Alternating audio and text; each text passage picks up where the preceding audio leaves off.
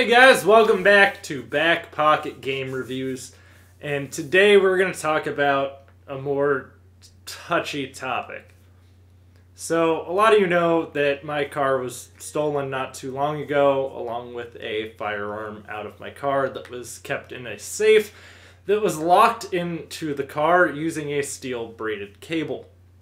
We talked about that a little bit, but I actually just found out during that video that a lot of you who are newer to the channel or even been here for a while didn't actually know that I owned firearms at all. So this is going to be a multi-part series, and none of this is meant to force an opinion on you or force an agenda on you.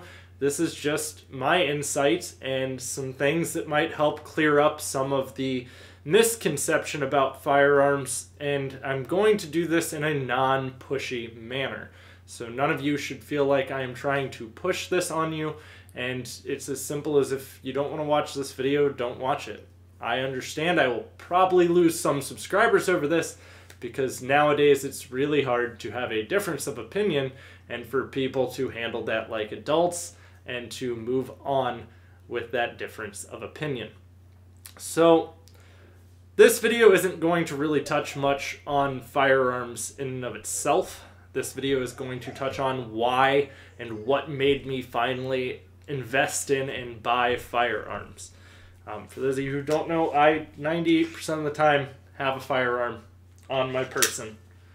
I have my concealed carry license. I am a registered firearm owner. All of my firearms were bought legally at Cabela's, Vance's, or Gander Mountain before Gander Mountain went out of business. Nothing of mine is illegal or considered to be risky to have, so to speak. We're gonna touch more on the actual firearms though in another part to this. We're gonna clear up why I purchased them first. So a while back, before we moved to this house, actually right around when I first started my YouTube channel, but before I had become so willing to interact with you guys, before I became a face in front of a camera, my earliest videos were gameplay recordings with voice or reviews of games. That's how it all started. But here we are now with me sitting in front of camera. So, but back around that time, my wife actually wound up getting mugged in a nice area in a Walmart parking lot. It was the Walmart over off of Sawmill and Bethel Road. We used to live over by there.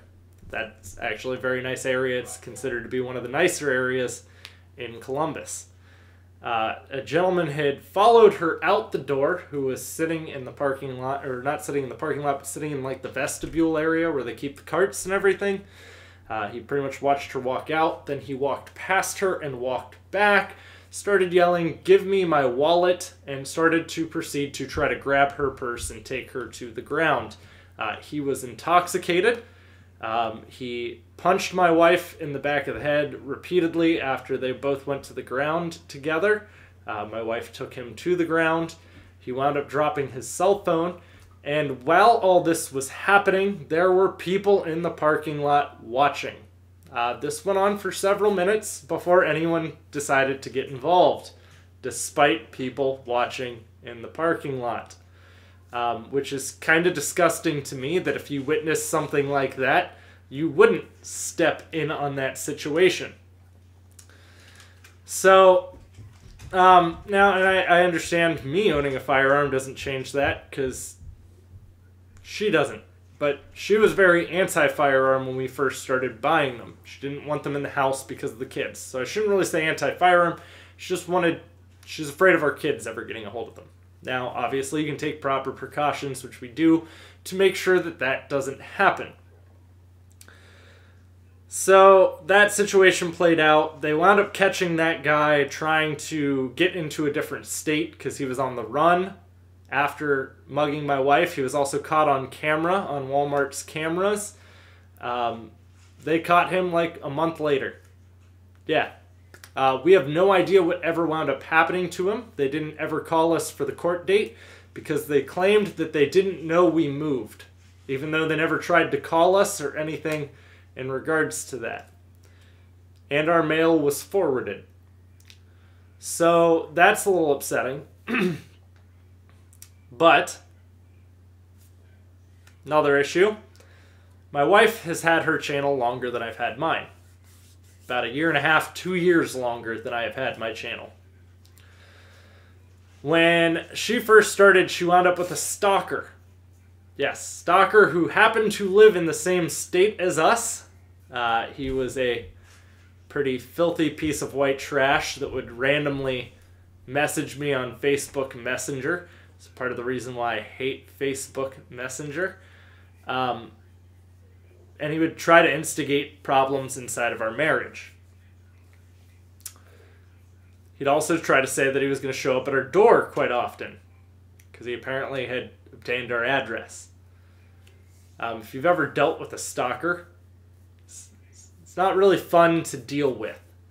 The stuff that he would say, I know I'd caught him hacking into our computers once. I had proof that he was on our network. So we went to the courts to try to get a restraining order. What I was told in the courtroom was, we will send him a summons to court.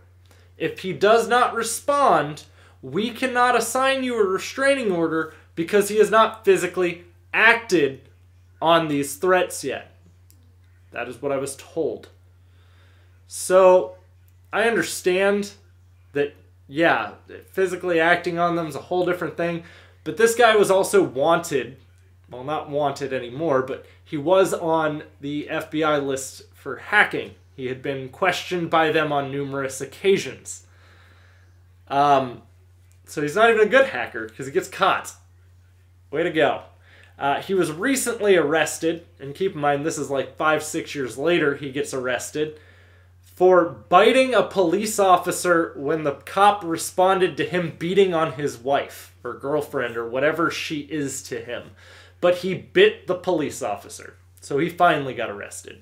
Only God knows who else's life he had caused issues in or interfered in. Then there's been so many different things that have played into this. A lot of you remember the whole EC incident with me, where he doxed me and released my personal address, even showed my house on Google Street View, and everything along those lines. That might not seem like a problem to everyone, but I don't know if you know this, but not too long ago, a guy who works for Rooster Teeth and his girlfriend who worked for Machinima had their house broken into. The guy was infatuated with her and wanted to kill him. He wound up in a shootout with the cops and died. They hid during that time period. Thank God, because had they not have, they didn't have firearms or anything, that would have turned out very bad for him. And probably for her. Just for different reasons. So doxing does become an issue because you don't know who is infatuated with you or who might show up at your door or why. So that's kind of always the reason why I absolutely hate when you hear someone go, you have no need to own a firearm. Really? Because you don't know. You have no idea what my need is or why I might feel that that's the way to defend my family. But criminals will always find a way to get guns. Even if we made all guns illegal, it's going to be all the law-abiding citizens that turn their guns in. It's not going to be the individuals who are obtaining their guns through scrupulous manners, such as busting into someone's car and stealing a firearm. By the way, a lot of your gun crime is committed with stolen firearms or with black market firearms. We have a very active black market here in the U.S. A lot of that is because of how easy things are to smuggle from the Mexican and U.S. border. And for those of you who go, oh, we'll just tighten border security, they tunnel, okay? Literally, that's not like a made-up thing. They're actually tunneling to smuggle this stuff in. So, and I don't really want to touch on too much of that. This is more just me explaining what made me want to get them. But it's hard to say what is adequate to defend your family. Sure, I know how to throw throwing knives. Guess what? Bullet still moves a lot faster than a throwing knife, and if someone comes in that door with a gun, do you think me throwing a knife is going to solve that problem? Probably not. And that's assuming that the throwing knife sticks, because you do run that risk, or with it not going in deep enough to actually do anything to stop the intruder. And not too long ago, I'd actually used this and explained why I purchased a gun to someone on Twitter because they were arguing me in this. And I had stated, you know, I have a family to protect. I'm not willing to mess around with that. I grew up around guns, and this is going to be a more awkward story to tell, but a girl that I used to date when I was in high school, we'd go to school together all the time, but her stepdad had caught us doing something, and you can make your assumptions there. That's all you need to really do. Just make your assumptions. And her stepdad the next day took me to the shooting range, which was one of the scariest moments of my life because, you know, I pretty much thought he was going to shoot me at this point. And I was never anti-gun. I just never really felt that I had the need to own one until I had a family that I had to protect, whether that be my wife or my kids. And I go shooting with him. He had some fun with letting me shoot a Magnum revolver and didn't warn me that it was going to kick a lot harder than that 9mm, which I didn't understand at the time because I was younger, and I almost clean hit myself in the face with it. And I've been around guns my whole life. It's never been a fear of mine. It's never been something that I was anti.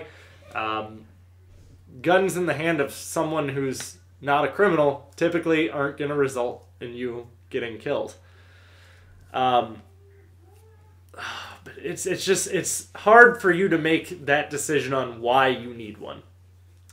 And no one can make that decision for you. No one can make you okay with something that you aren't okay with. And I will tell you this, if you're not okay with guns and you don't feel safe around guns, don't get a gun. It's that simple. I really couldn't be more upfront with you about that. If it's something you're not okay with, don't get one. I've slowly been getting my wife more comfortable with them. She's alright with pretty much any pistols. My rifle, she still doesn't really like to shoot.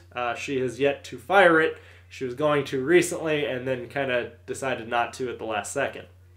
And I understand where guns have an intimidation factor, and you have every right to feel that way. You should be, to some degree, afraid of a gun. The first thing you should do with a gun is be safe with it. It's just like any other tool.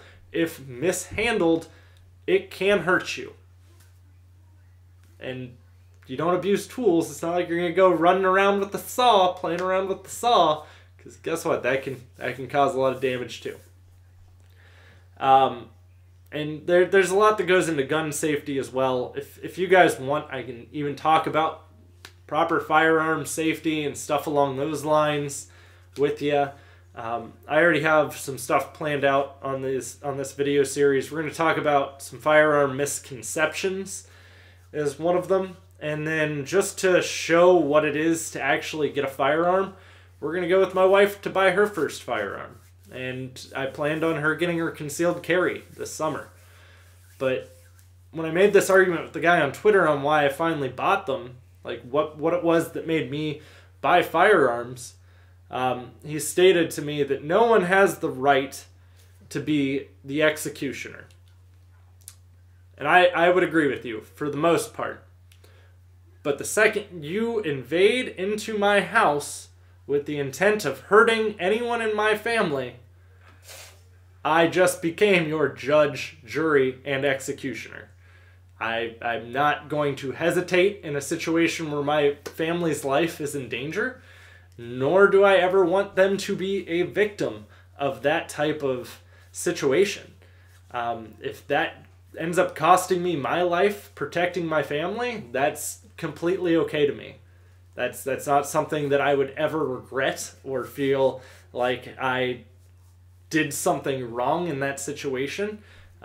If my wife and kids are safe, that is the most important thing in this world to me. And unfortunately, the only way a home invader is going to come into your house and you're going to be able to fend them off is if you're evenly matched. I don't care if you want to say you own swords. A bullet moves a hell of a lot faster than a sword. And I don't understand the arguments there. There was actually a video that I did on my gun channel where I took a stun gun. And it was one of the highest rated stun guns. It's highest power you can buy. I took it, didn't even drop me to my knees. I was still standing just fine. Maybe we will revisit that video with a couple of other stun guns just so you guys can see what that is and why non-lethal forms aren't always the better form. Guys, let me know what you think. If you have any questions for me, and ask them down in the comments down below. Obviously, if it's going to be something I'm going to be touching on in some of the upcoming parts to this, then that will be something that I will refrain from answering until I do it in, again, one of the upcoming videos for this. I really appreciate all of you guys being accepting of what's going on in my life and being able to understand that this is just my opinion. You don't have to feel differently. I don't necessarily want you to feel differently. This is why I own firearms.